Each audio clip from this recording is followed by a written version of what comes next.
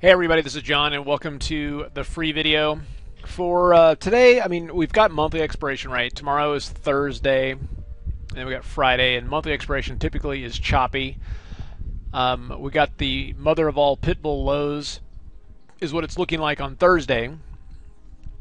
And if we look at the squeeze here, there's the possibility that this could fire off, higher and we go to 60, 70, or we had this flop, and then this is just the kind of the death roll before we go to new lows. And it's honestly not super clear here. And anytime something's not super clear, I don't have a position on it. So right now on the Qs, I don't have a position. But if I look at Amazon, this is something where I'm in the process of looking for areas to set up call credit spreads, i.e. a bearish play. If I look at IWM, we've got a bearish play on this with put debit spreads, okay? Because the chart patterns on them they've triggered sell signals, they've triggered bearish signals. On the other hand, we can look at something like at Boroden, right? And Boroden doesn't necessarily care what's going on right now in the Nasdaq or what's going on in the S&Ps. It's on its own planet. So that's the kind of stock that I want to be long, or WDay. So both Boroden and WDay are long positions that I have in this market. So again, I'm looking at the Nasdaq and Amazon's negative while Apple's positive. To me, that looks like chop. So yeah, I could sell some iron condors in the Qs, but I'm really looking more for directional plays. So here, I'm focusing on bearish setups on things like IWM and Amazon that are showing sell signals, but bullish setups on stocks like Boroden and WDay that are showing bullish signals. Okay, and for me, that's just kind of the easiest way to do this market. If we're looking at other asset classes, we can see that the bond market here is continuing to consolidate with a squeeze. And then, of course, the yen is something I like to keep an eye on. Keep in mind that, when the yen spikes up, and that the spike up correlated with our sell-off last Thursday, okay, you're going to see markets under pressure. So the question is, here we are now at support. From here, are we going to go quiet? Because if it does spike up and make new highs, then we're looking for the S&Ps to roll over and make new lows. So keep an eye on the yen. The correlation here not only is very strong, but the yen is actually moving faster than the stock market. It's giving us a heads up what's going to happen, okay? All right, so one question that's come up a lot in this current market is, if there's uncertainty, do we just stay in cash, okay, or do we hedge? What's the best way if there's not alignment everywhere? And one of the things I like to do is, well, there's different ways to look at it, but it's follow the volume, right? It's not even the volume, it's follow the conviction. Okay, and when wherever there's conviction, like wherever there's conviction that a large fund or a large group of people is right or wrong, like they're scrambling to get into a position or they're scrambling to get out of a position, there's opportunity. Okay, and let me show you what I mean real quick.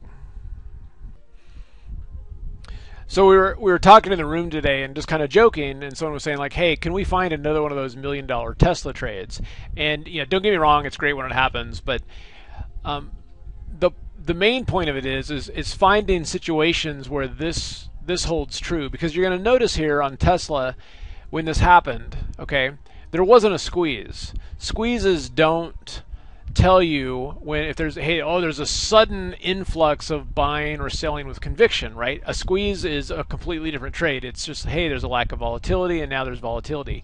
But if suddenly out of the blue, based on news or based on a fund getting crushed or something like that, there's I look for 5 criteria, and those 5 criteria include how fast is the acceleration of the move. How much greater than average is the volume? Okay, this list of things, and that's all designated in these bars. And so, look, if it's a yellow bar, just stay out, right? Just don't even bother with it. And it's really helpful, especially for newer traders. Well, should I get in this? No, just stay out.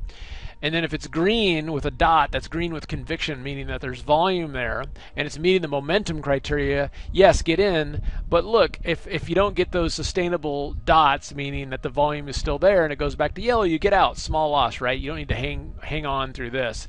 And I thought this was really important, especially after Thursday. It's like, well, if it's not working, you don't need to wait for a big sell-off like that. Just get out early.